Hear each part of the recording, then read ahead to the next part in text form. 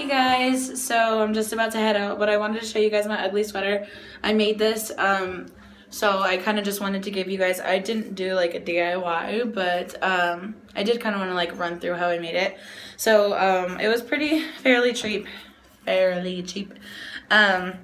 I got the sweater from a thrift store.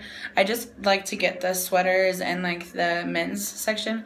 They're usually pretty comfy. This one's actually really itchy, but that's how I made my Halloween costume too. I didn't post that on here, but that's where I got that from. And you can just get like one size bigger or whatever, and it will be like an oversized whatever you're looking for.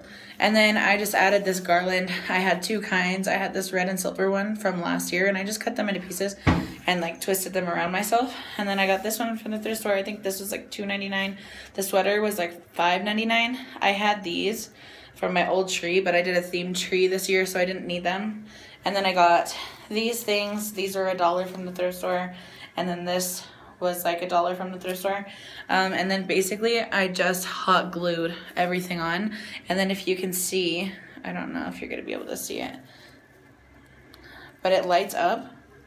So I have these lights and they light up, and those were like $1.99, and then it just comes like this, and it came with a big pack.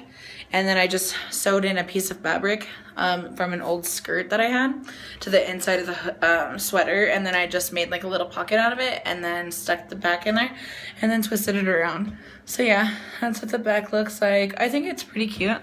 It's definitely pretty cute ugly sweater. So yeah, just kind of wanted to show you guys. So yeah, Merry Christmas.